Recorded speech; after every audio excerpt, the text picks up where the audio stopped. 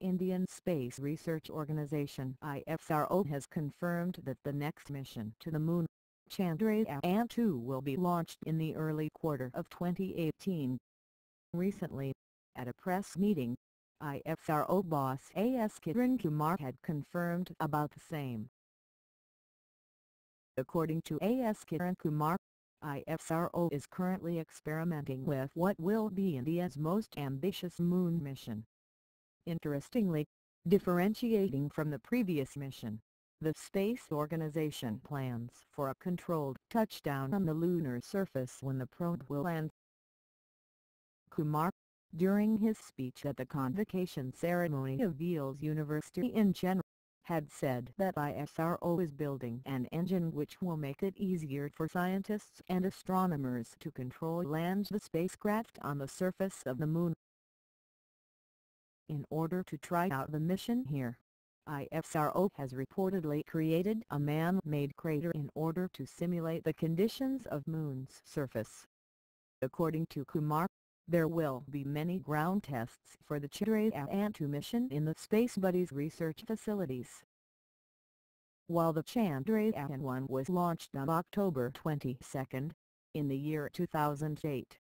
Hence, Chandrayaan-2, set to take wings in 2018, will be India's second lunar mission. The Chandrayaan-I will consist of a rover, lander and orbiter. ISRO has said that the Chandrayaan-2 mission will open up opportunities for new technology and scientific achievements. There will be many experiments and tests planned for the lunar mission. The rover with wheels will collect soil and rock samples so that they could be analyzed on site. The probe will then be transmitted back to the Earth. Moon is the world's only natural satellite, and sending a spacecraft there not only gives us key information about celestial bodies but also strengthens India's position on the map in the world space industry. ISRO has been making waves with so many successful missions. It just sent off 104 satellites in one go, and also successfully realigned the Mangalyon's orbit. Meanwhile, according to reports, scientists have been testing soft landing engines in Tamil Nadu and Karnataka using a lunar surface simulation.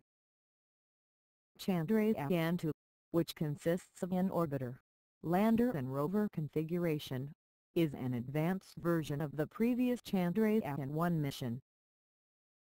It is planned to be launched as a composite stack into the Earth parking orbit BPO of 170 x 18,500 km by GSLV-MKII.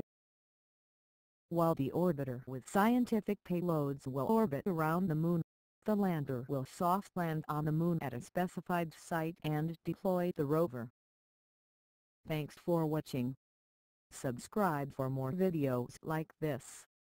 Kindly provide feedback in the comments section. This will help us improve.